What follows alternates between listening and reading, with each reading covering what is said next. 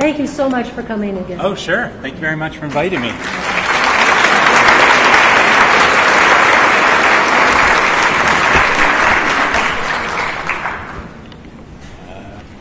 So I can't really see what's on the screens. This is, say, top 10 tips for brain health? Great. Okay. I'm in the right place. Thank you very much for coming out today. My name is Kevin Duff. I'm an associate professor in the Department of Neurology here at the University of Utah. I'm also a clinical neuropsychologist, and I work in the Center for Alzheimer's Care, Imaging, and Research that we have here at the university. I spend about half my time doing patient evaluations, trying to determine if folks have dementia. We'll talk more about that in a minute. And about half my time doing research on cognitive disorders in late life. So getting an opportunity to come here today to talk about a topic that's very near and dear to my heart is a real pleasure. So thank you for coming out. I really appreciate it. I probably have about 35 minutes of slides or so there should be time for questions at the end. I'm happy to answer questions until they kick us out of here.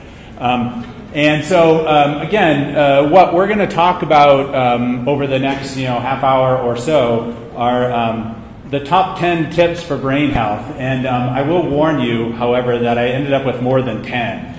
So for those of you who only wanted 10, I'll let you know when 10's up and you can feel free to leave.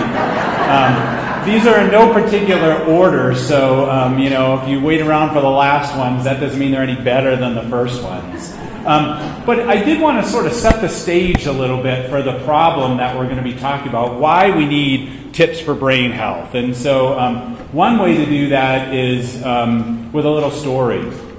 So there was an older couple, they were in their 70s, and they had another couple over to their home for dinner. All right, if you've heard me talk before and you know the punchline, don't tell anybody, all right? So they have another older couple over to their home for dinner, and the two gentlemen are sitting in the living room after the meal, and their wives are in the kitchen getting coffee or dessert or something like that. And the one gentleman who lives at the home says to his friend, we went to this great restaurant last week. You should really go. The food was fantastic. The prices were just great. The service was excellent.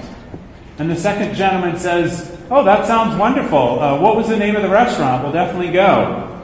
And the first gentleman sort of scratches his head and says, I can't remember the name of the restaurant. And he thinks and he thinks and he says, oh, I know. What's the name of that flower? It's red. It has thorns on it. You give it on Valentine's Day. And his friend says, Rose? And the first gentleman turns to the kitchen and says, Rose, what was the name of that restaurant we went to last week?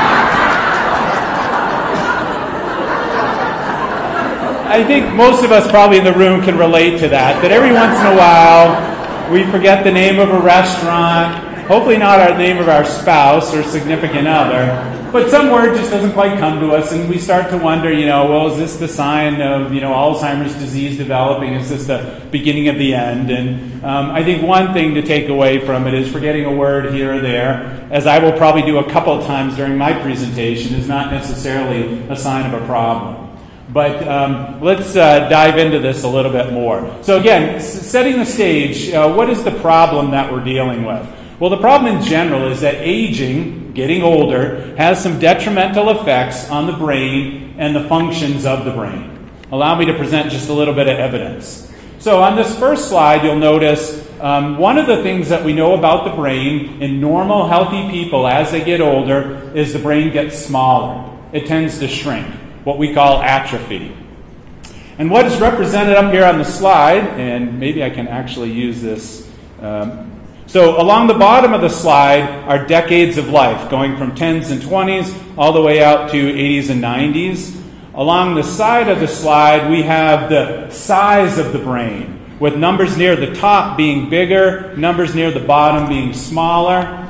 And what this represents is one section of the brain, a section of the brain called the hippocampus, which is a structure in the brain that we know is related to memory. Our ability to lay down memories, in some way information passes through the hippocampus. And what this figure shows is this is for our magnetic resonance imaging or MRI scans, sort of x-rays of the brain, in particular that hippocampal structure. And what it shows is that as we get older, that particular structure within the brain tends to get smaller. So people in their 20s and 30s tend to have larger hippocampal structures than people in their 80s and 90s. These are all normal, healthy individuals, not people with Alzheimer's disease or other types of cognitive problems. But a normal, natural change for the brain as we get older is that it does tend to get smaller. And I could show slides like this for other structures in the brain. It's not just the hippocampus that gets smaller. Many different regions of the brain get smaller. So one thing to take away is that the brain does change as we get older, and in one way is it gets smaller. Another way that the brain tends to change as we get older is that it tends to be less active. So what I have up here are PET scans, or positron emission tomography scans, which are a different type of scan in the brain that shows the activity going on within the brain. Actually, what it shows is the amount of glucose or sugar that's being processed in the brain at a certain time. The way to read these PET scans is that the hotter colors, the reds, the yellows, the oranges, indicate greater activity. The cooler colors, the blues and the greens, tend to indicate less activity. Now, this represents going from left to right, again, decades of life, from early in life out to later in life. And these are just 3 sections of an individual's brain scan. And what you'll notice is that as we get from younger to older, we see less hotter colors. That in the 20s and 30s, we see a lot of hot colors, but as we get out to the same parts of the brain in 70s and 80s, we see less hot colors. So that means that as we get older, the brain tends to be less active. Now, this is just the brain at rest. This doesn't mean that somebody in their 80s and 90s can't activate their brain if they need to. If I were to give you a very complicated math problem, for example, we'd see all kind of activity within the brain. But at rest, younger people tend to have more active brains than older folks. And again, these are all normal, healthy individuals without sign of dementia or other types of cognitive difficulties. So the brain's smaller and it's less active. Another thing, or consequence perhaps, of a smaller and a less active brain is that we see changes in people's thinking abilities as they get older. Might be preaching to the choir a little bit, but you probably don't think as quickly now as you did when you're in your 20s and 30s. And this is a figure that represents a large body of research that supports that. Again, along the bottom of the graph, I have decades of life, now from 30s and 40s all the way out to 80s and 90s. Along the side, I have scores on some type of thinking test, where higher scores indicate the person's doing better, lower scores indicate the person's doing a little bit worse. What I have is 2 different cognitive abilities represented on this figure. The first one, the blue line, that also has diamonds, represents processing speed, or how quickly we take in information, do something with it, and then get it back out there. And what this shows is that in normal, healthy individuals, as we get older, our processing speed tends to slow down. That we don't think as quickly when we're older as we do when we're younger. Again, this doesn't mean that you can't think or that you can't do that arithmetic problem. It's just going to take longer to get to the answer. That's a normal change that we expect to see. A second change is represented by that red line with the squares, and this represents memory. You know, and hopefully memory the same way that you think about it. Your ability to remember a list of things that you wanted to get at the grocery store, your ability to remember where you parked your car when you went to the grocery store, you remember the PIN number so that you can buy things at the grocery store. All that's memory. And what we know is that memory is one of those cognitive abilities that actually stays relatively stable throughout much of the lifespan, indicated by this relatively flat line in memory from 30s, really going out pretty much to 70s. We don't expect to see dramatic changes in somebody's memory throughout most of their life. Now, past the age of 70, we do start to notice some slight changes in memory, but even for individuals out into their 90s, these scores are still largely within the normal range. So we don't expect to see dramatic changes in somebody's memory later on in life. But we do see changes in people's memory later on in life. And what I want to do is ask for your opinion, your educated opinion now, about whether you think these are normal changes in somebody's thinking abilities or abnormal changes in somebody's thinking abilities later on in life. And just feel free to shout out your answer. So, for example, making lists for a grocery store. Is that normal or abnormal? Normal, yeah. I think if you need to get more than about 3 or 4 things at the grocery store, making a list is a good idea, and it probably makes sense, and that's a very normal thing that people experience. How about getting lost in a familiar place? Normal or abnormal? Abnormal, right. Getting lost in your own neighborhood, your own community, someplace you know well is definitely probably a sign that there's a problem developing. Kathy, I think they know everything I have to say, so we might wrap up early. Well, we'll do a few more. How about forgetting what you had for breakfast? Normal or abnormal? Take that back. We might need extra time. So I think, I guess I wasn't entirely clear on this. It could be normal, abnormal, or it may depend. I think this is an example where it may depend. Let's say that you're the kind of person that has the same bowl of cornflakes, the same glass of juice, the same piece of toast, 365 days a year, nothing special about this one. I ask you, what'd you have for breakfast? And you sort of draw a blank for a minute, and you don't remember, but later you do. That's probably not a sign of a problem. There's nothing special about that breakfast that really stood out. But let's say today was a special day, that you went to a special breakfast at a special restaurant with a special relative, maybe to celebrate their birthday.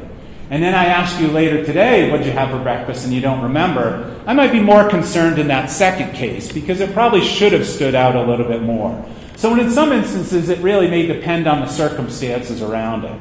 All right, my bad. How about forgetting to eat breakfast? Not because you're trying to lose weight, not because you're in such a hurry to leave in the morning, but because you plumb forgot to eat the meal. Normal or abnormal? Yeah, in fact, for patients that live alone, one of the first signs that we start to pick up that there may be a significant problem is they start losing weight. And one of the reasons is they're either forgetting or unable to prepare meals for themselves. So that really can be a sign of a problem starting to develop. Trouble thinking of the word that you want to use. Normal or abnormal? I had a lot of, let it be normal. Yes. Definitely normal. I think, forgetting a word is something that's not the name of your spouse, but how about walking in a room and forgetting why? You're trying to convince me it's normal, is that it? Fortunately for you all, that didn't happen to me today. I remember why I came into this room. But yes, I think we all have that instance. It seems like it happens mostly when we walk down a flight of stairs, like into the basement. Somehow we forget where we came down for, but then walking back up the flight of stairs gets blood to our brain or something. We remember why. We have to go back down. But yeah, very normal occurrence. Misplacing glasses or other common everyday items like keys or your wallet. Normal, yeah. However, from working with patients, I'd recommend 3 places to look for your glasses before you actually figure out they're lost. Yeah, 1 is on top of your head. 2 is on a chain around your neck. And 3, you may actually be looking through them and need a new prescription. Not one of those 3 places. It's time to get them replaced. How about this one? Repeating yourself within a conversation. Normal or abnormal?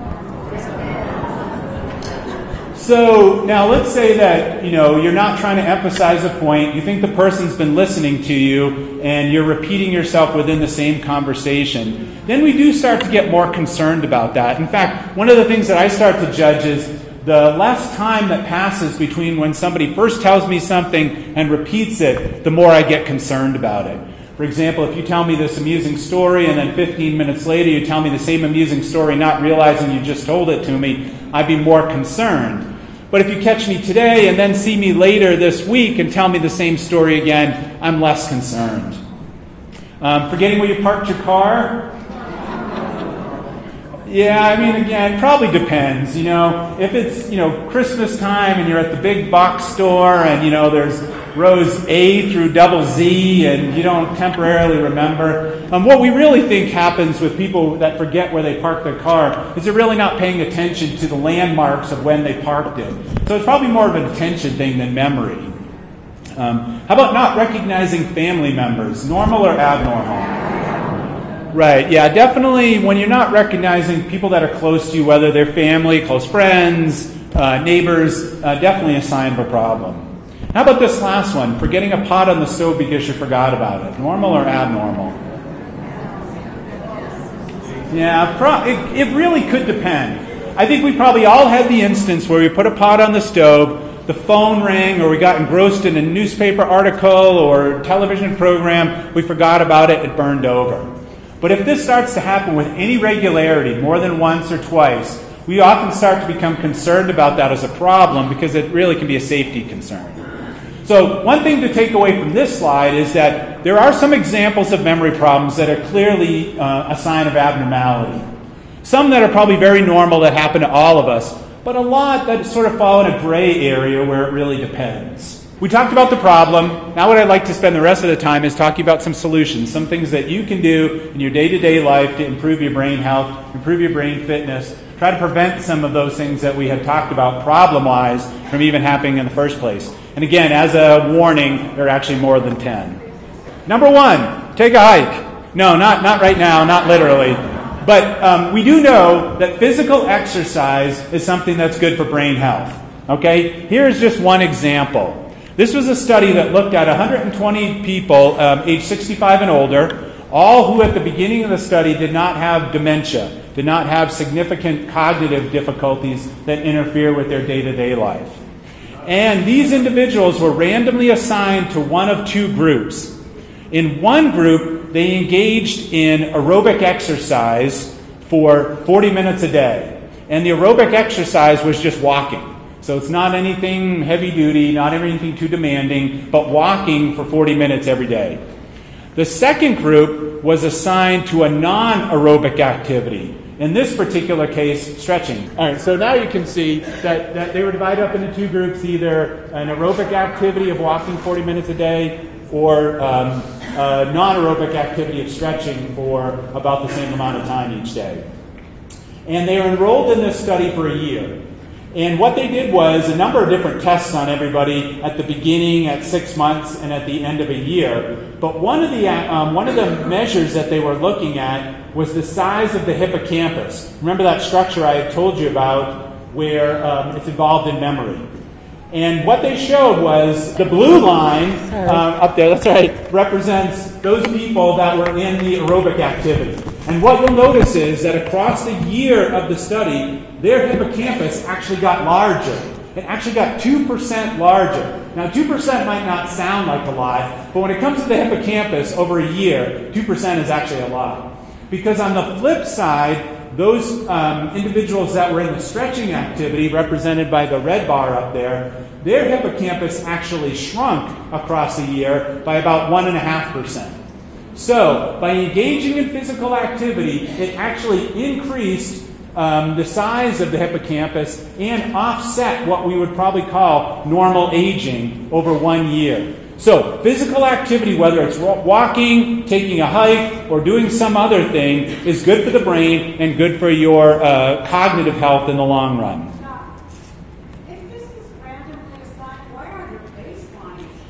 That's a great question. So if they're randomly assigned, why are there baseline differences? Because random assignment doesn't always work out. That sometimes we see that one group is slightly different than the other at baseline. But that was controlled for in these analyses. And also the fact that they went in opposite directions helps. But that's a very astute point. Right, it was daily. So, but there's other studies to say that 3 or more times a week is probably the key variable. I'm sorry, we don't have time for questions. But we do because this isn't moving. The slides aren't advancing. Okay, so I'm going to make it move. No, I can actually just without visual tell you about the next tip. Right, so they do it with an MRI scan, like those x-rays that I showed you before. They either with computers or hand tracing, once they get the MRI scan, they can identify where that structure is and track it. You should be good to go now. Oh, great, okay, thank you. So, so the first one is take a hike or engage in physical exercise. The second is flex your mental muscle. So I wanted to tell you about one study that I think is particularly telling about this. It was called the ACTIVE trial. And ACTIVE in this case stood for Advanced Cognitive Training for Independent and Vital Elders. I think it's a great title. But it was the largest trial ever done to date that specifically looked at trying to improve thinking abilities or cognition in older adults. It recruited almost 3,000 community-dwelling seniors, people aged 65 to 94. And it divided those people up into one of three groups, where they got training specifically in memory or reasoning skills or processing speed, how quickly they could think. Each group received 10 training sessions in their particular area. Yay, thank you. And here are the results. So, first of all, along the this study actually was also one of the longest running studies ever. So you'll notice that the time course on the bottom goes from the beginning baseline all the way to 10 years they followed these subjects. And along the left side of the figure is the percent improvement that we see in those particular cognitive abilities divided out by the three groups. So the first line I want to draw your attention to is the dashed line with the green, and that is the people that were in the memory training group. And what you'll notice is that from baseline to their first immediate follow-up, they improved their memory scores by about 10%. And then they maintained those memory scores and continued to improve them through 3 years. And then they did start to show some decline through year 5 and into year 10. But by the end of the year of the study, 10 years later, they were almost at the same point that they started, which is not a normal natural change. We expect people to decline across time. So they essentially improved and then leveled off to where they were at the very beginning of the study, which was really a big success, I think, for memory training. But the training in the other two groups was even more critical or exciting. Yeah. They stopped doing the task right after the post-testing. So this was training that lasted for this period of time. So the other two groups showed similar types of effects, reasoning and processing speed. You'll notice that they showed incredible improvements from baseline to immediately after the training, improving by 30 and 40% over their baseline scores. And then, even though there were some dips up and down, they stayed relatively stable, again, through about 5 years into the study. For that last period of time, from 5 to 10 years, they did start to drop off. But even 10 years out, they were significantly better than they were at the beginning of the trial. This is one of the first, biggest, and best trials that shows that flexing your mental muscle can actually have long-lasting effects. And they also looked at not just cognitive scores, but how this plays out in day-to-day life, and showed that some of these cognitive abilities transferred in the person being able to be more independent for a longer period of time. The third thing we recommend is get social. And I know that coming here today is a perfect example of that, or participating in some of the Osher programs is a way to do that. But here's a study that sort of also demonstrates it. So this was a study that actually looked at 11,000 people aged 50 and older, all people living out in the community. And at the beginning of the trial, it gave everybody a memory test, and then it repeated that test a number of times over the next 6 years. Also at the beginning of the trial, it asked people, what types of social activities do you do? For example, are you married, or do you have a significant social relationship? Do you do volunteer work? Are you regularly engaged with neighbors, family, friends, things like that? And it broke people up into two groups. The solid line up there represents people that were highly socially active, highly socially engaged, highly socially integrated. The dashed line on the bottom represents those people that were less socially engaged, less socially active, less socially integrated.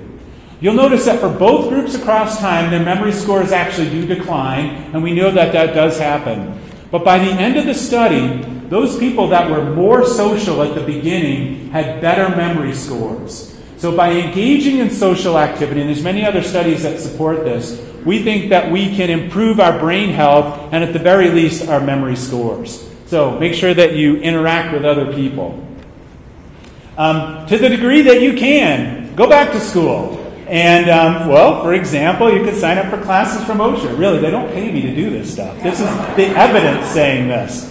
But what this shows is that your risk of developing dementia, let's say that we set your risk for people that had high school education or greater. Okay, that was a level risk of developing dementia. If you had less years of education, for example, 8 to 11 years of education, your risk would increase by about 49%, that red bar going up. If you had even less than 8 years of education, your risk of developing dementia almost doubles. The dark blue bar up at 2. So less education that you have puts us at greater risk for developing dementia. More education seems to reduce our risk of dementia.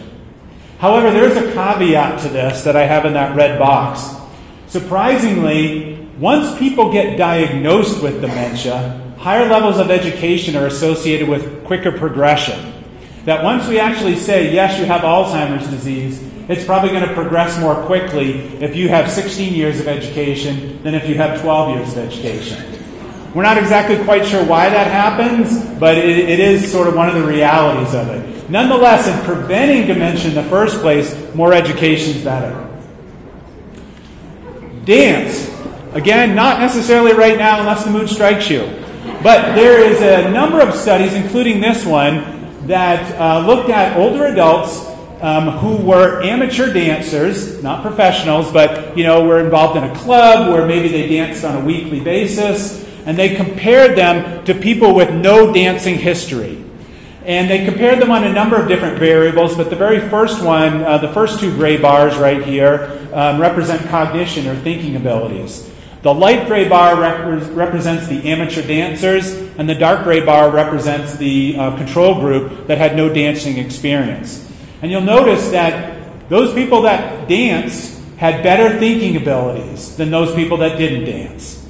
They also had faster reaction times. They also had better posture and balance. They had general better motor performance, and they also had better sensory performances in their hands. So dancing not only benefits cognition, but a number of other indicators of good physical health. The next one. If you can, get some new genes. No, not those genes. This is just because people often ask about kind of heredity and dementia and risk. And so I just wanted to throw a slide in here. Not that we're doing that yet, but maybe in 10 years or so. If you are in the general population and you have no family member that had Alzheimer's disease or some other type of dementia, your risk of developing dementia after the age of 65 is probably about 1 to 2%. Okay? If you have a family member who developed Alzheimer's disease after the age of 65, what we call late onset Alzheimer's disease, your risk of developing dementia is probably about 2%, slightly on the higher side of the general population. However, if you had a family member who developed Alzheimer's disease before the age of 65, what we typically call early onset Alzheimer's disease, then your risk of developing dementia is about 7%. Now, 7% still seems low, but when you compare it to the general population, it's quite a bit higher. I will say, however, that early onset Alzheimer's disease is quite rare. Probably only about 10% of all cases of Alzheimer's disease are early onset. The vast majority of them are late onset. So odds are, if you have family members, they're probably more of the late onset variety. But nonetheless, it is a risk factor that we need to be aware of. The next tip, wear a helmet. Not necessarily all the time, but when you're at risk of head injury, because although studies are somewhat equivocal in their findings, the vast majority of them seem to suggest that if you get a head injury during your life, it may put you at greater risk for developing a wide range of neurodegenerative diseases, including dementia and Alzheimer's disease later on in life. Now, it does seem that the later in life that you have the head injury, the greater risk you're at. So protecting your heads now is even more important. So you don't have to fret about that time where you fell out of the apple tree when you were, 6. That probably doesn't really increase your risk that much. But a fall now on ice where you significantly hurt your head, that probably puts you at greater risk for that. So protect that head. The next one, good advice for anything, but be happy. So again, looking at the relative risk of developing dementia. This was a study that looked at almost 300,000 veterans, age 55 and older, all who did not have dementia at the beginning of the study. And what it did was at the beginning of the study, it looked at how they rate their mood, whether they see themselves as happy or depressed. And then it followed them across 7 years to see which ones went on to develop dementia and which ones didn't.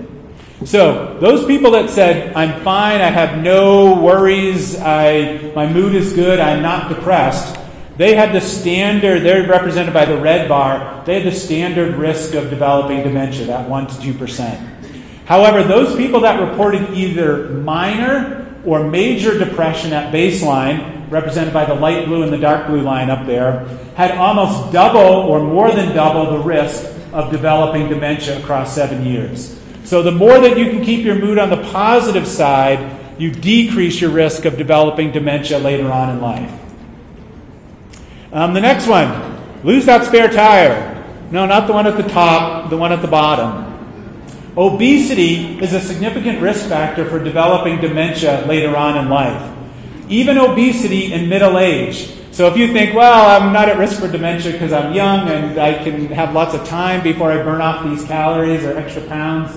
No, you want to start early. We think that the risk is probably really put down in mid-age, midlife, and it only catches up with us later on in life.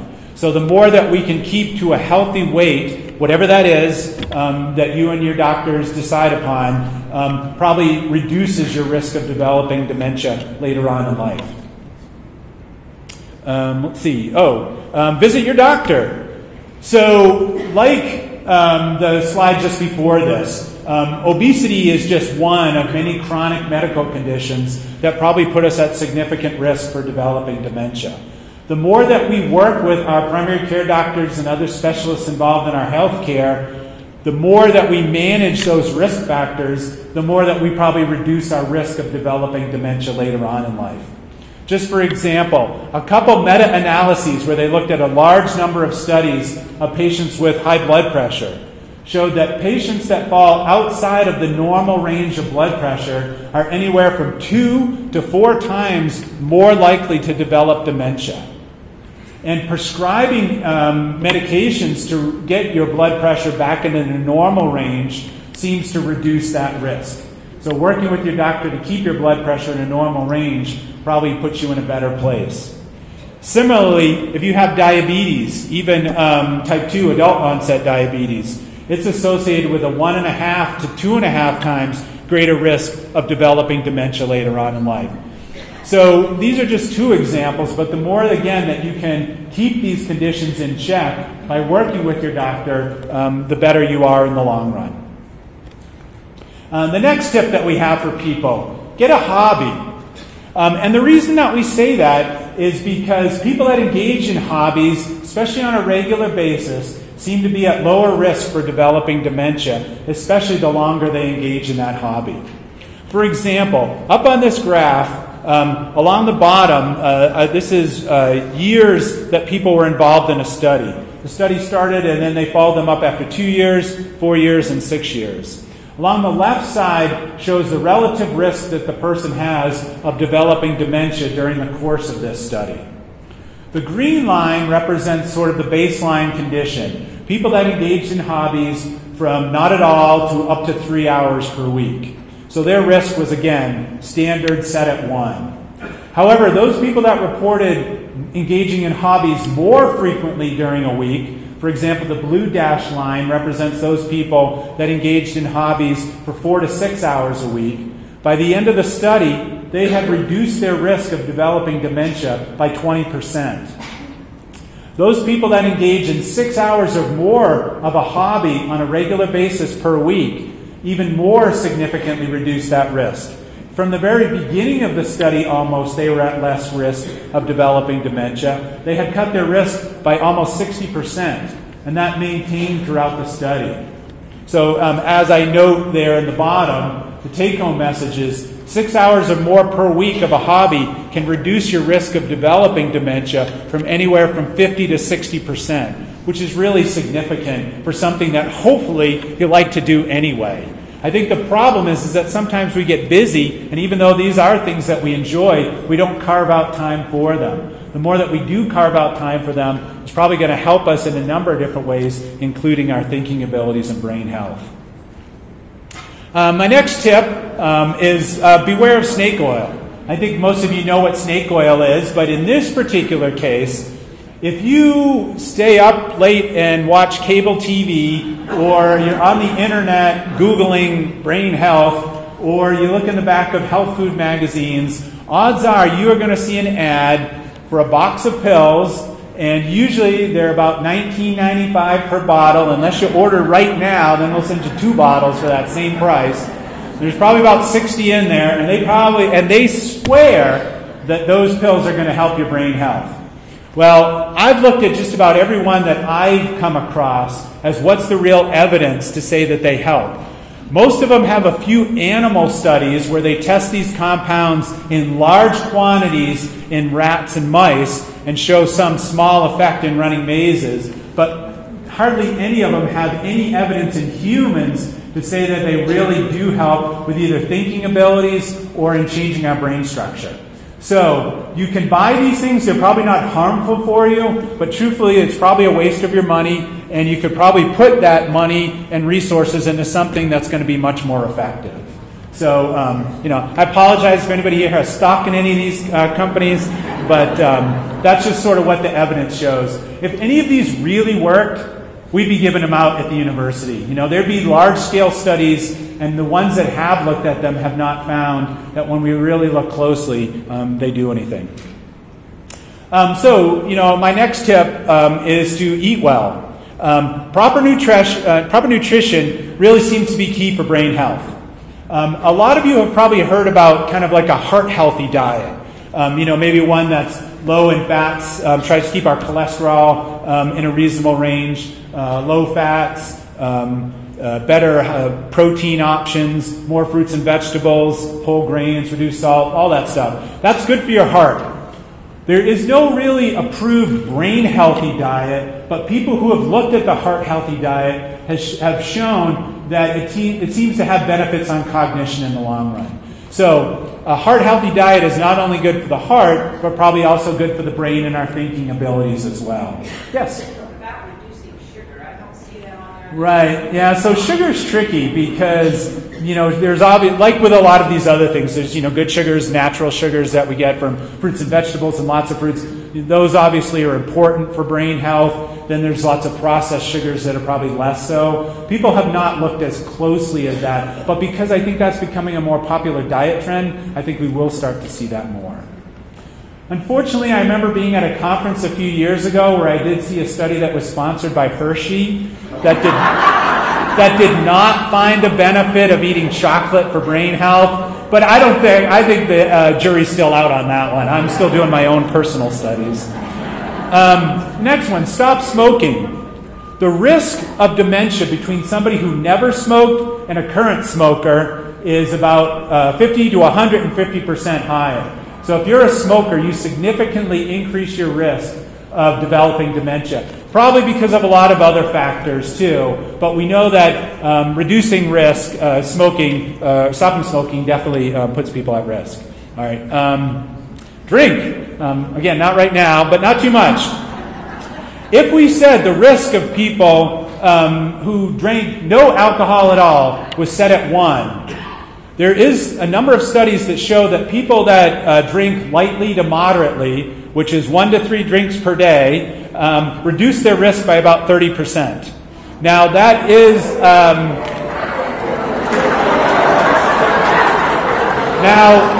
that goes in the opposite direction too. For people that drink heavy, more than 3 drinks per day, the risk goes back up.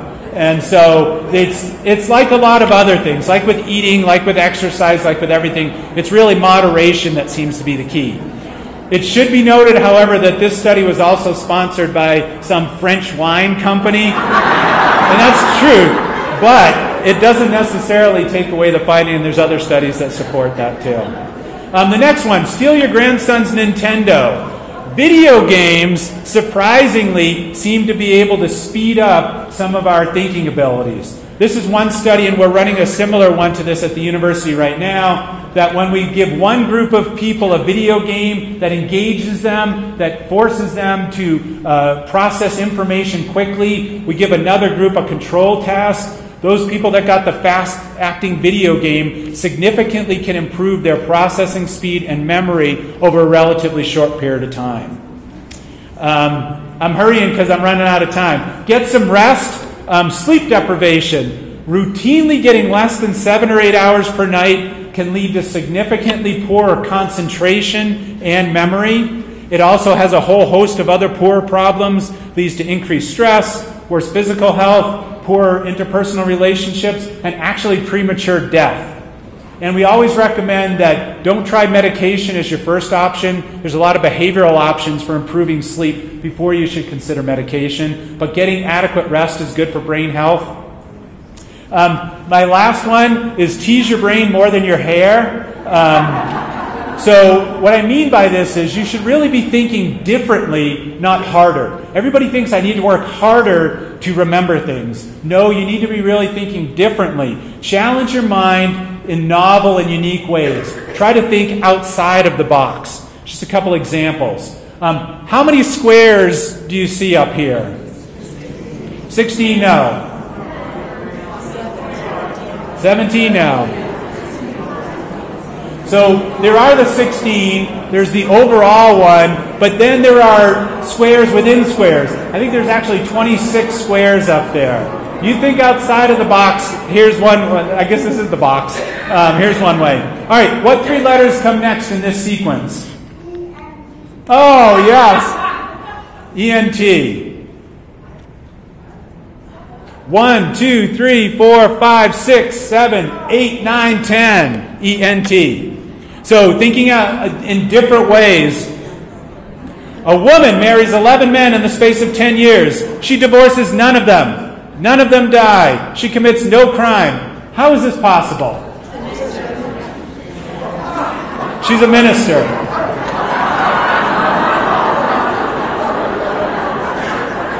All right, this is the most challenging one I got. Which sentence does not belong of these 5?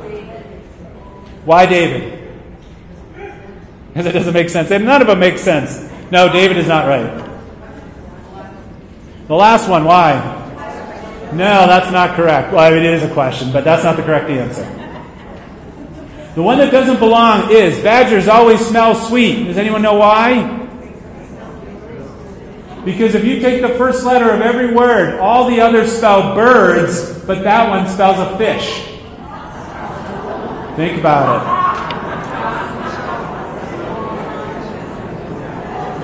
I'll put this slide back up later so you can catch your friends up. But I just wanted to say in conclusion that the aging brain, aging affects the brain and its functions in a number of adverse ways. But these are not destined to you. There are many things that you can do to improve brain fitness. Even though I presented at least 15, they generally fall into 3 categories. Engage yourself physically, cognitively, and socially. If you want more information about what we do here at the university, here's our website, utahmemory.org. It talks more about what we do and some other relevant research. But we are also involved in a class at Osher, and I know there are a lot of other classes out here that help you engage in many of the principles that I just talked about up here. Thank you very much for your attention.